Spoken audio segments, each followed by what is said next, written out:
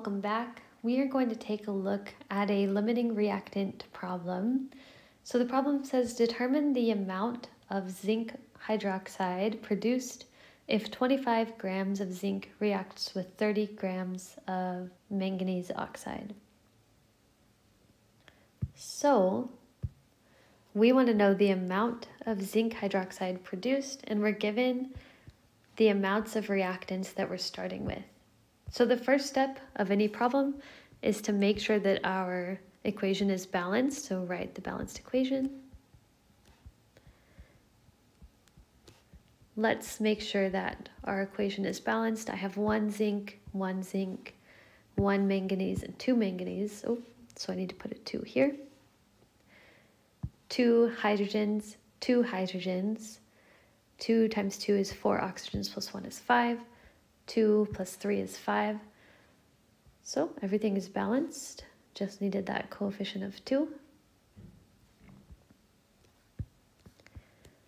And our second step is to determine which reactant produces the least amount of product. Which reactant produces the least amount of product?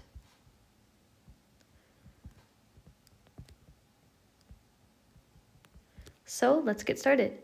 We have 25 grams of zinc, and we want to know how much zinc hydroxide is produced. The first step is always to go into moles. So 1 mole of zinc over the molar mass of zinc, which is 65.39 grams. And then I'm just going to use my mole ratio that I get from my coefficients in my equation. So here I have a coefficient of 1. I want to know how much zinc hydroxide is produced. And in front of zinc, I also have a coefficient of 1. So 1 mole of zinc hydroxide over 1 mole of zinc. So to solve this problem, all that I have to do is take 25 divided by 65.39, which gives me 0.382 moles of zinc hydroxide that has been formed. We're going to do the same thing for manganese oxide. So I have 30 grams, 30.0 grams, MnO2. And the first step is to convert into moles. 1 mole MnO2 over, looking at the periodic table, manganese has a mass of 54.94 plus 2 oxygens, which gives us a mass of about 86.9 grams. And then the last step is to look at our molar ratios given our balanced equation. I have a coefficient of 1 still in front of my zinc hydroxide, but now I have a coefficient of 2 in front of MnO2. So 1 mole of zinc hydroxide over 2 moles MnO2. So 30.0 divided by 86.9 divided by 2, which gives us 0.173 moles of zinc hydroxide. So we can easily determine our limiting reactant by looking at the amount of product that's formed. The limiting reactant is the reactant that controls the amount of product that has been made. It runs out during the reaction. So our limiting reactant in this case is MnO2. Is the limiting reactant.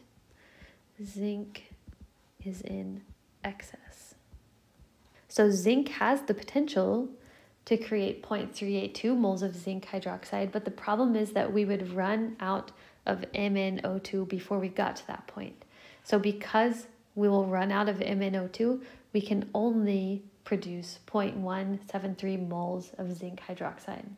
And the last step is just to put this number into grams. So 0.173 moles of zinc hydroxide over 1 mole, and the molar mass of zinc hydroxide, I can just look on the periodic table. I have zinc 2 oxygens and 2 hydrogens, which gives me a mass of about 99.4 grams.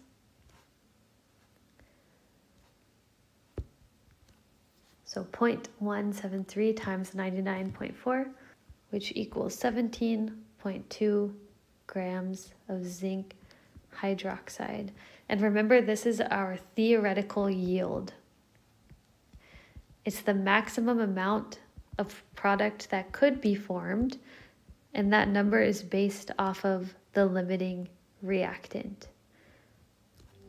I hope this video was helpful. If you have any questions, be sure and leave a comment. If you're still struggling with this concept, check out some other videos on my channel. Thanks so much for stopping by.